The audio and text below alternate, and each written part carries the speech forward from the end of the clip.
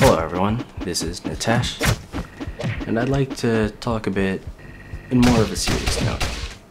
Now I spoke earlier tonight about Grand Theft Auto 5 being banned in Australia, and I feel there is more that needs to be spoken on the subject. I got a comment on that video that really shows me I needed to have done a bit more to make my point less ambiguously. I won't display the comment here because I don't feel it would really help anything to do so, but it centered on a few points of disagreement.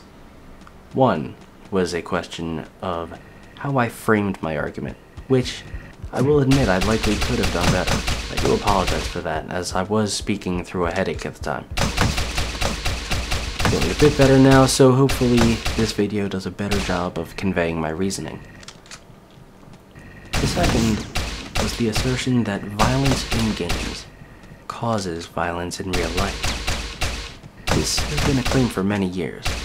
Before games, music was the culprit, so on and so forth through the many media civilization has used. It may seem like a reasonable argument on the surface to claim that exposure to violence leads to desensitizing towards it, but the facts simply don't bear it out.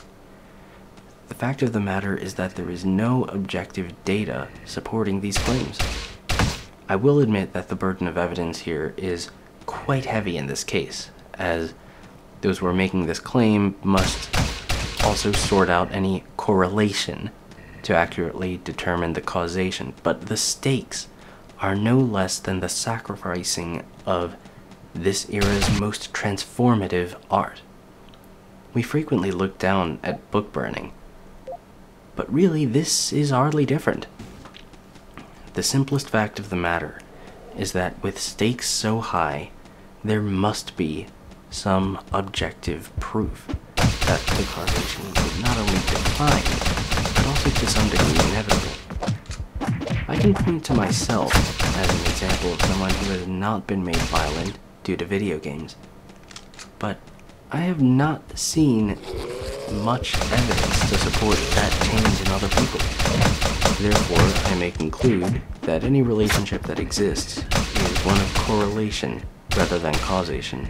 That is to say, violent people are more likely to play violent games than a violent game is to make someone violent. The other argument is that a message silence when it becomes dangerous. Now, this is a fair point on the surface, but the question that remains is the question of who gets to make that determination.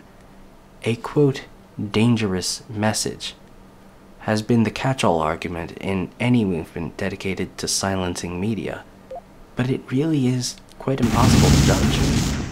Every side of any debate will likely believe to a certain extent that the opposing belief is, quote, dangerous. And the simple fact about that is that it can only be judged by its outcomes. I will go back to the point I made earlier. There is no evidence to support that violent games cause violence in people.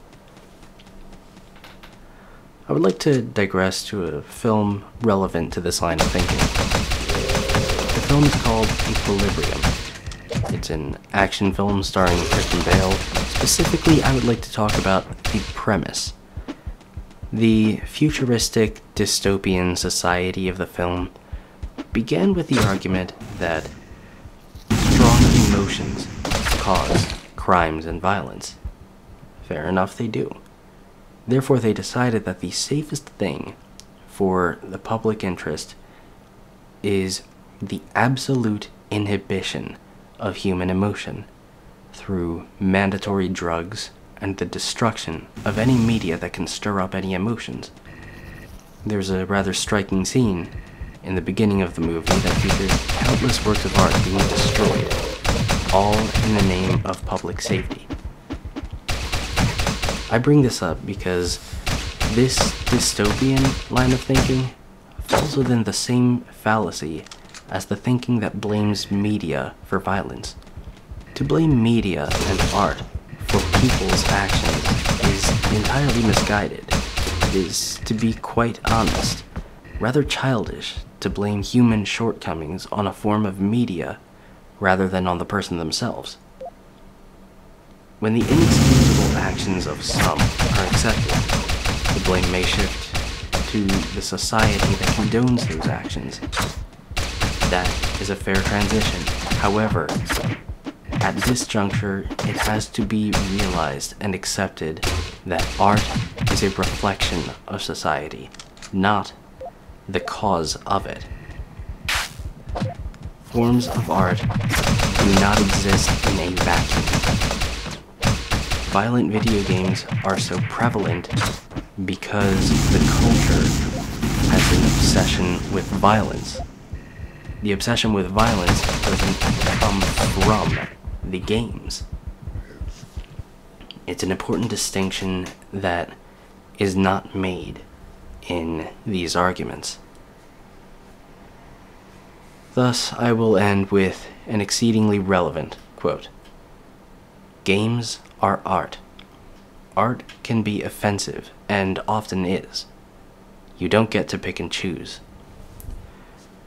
Thank you all for watching, and have a nice day.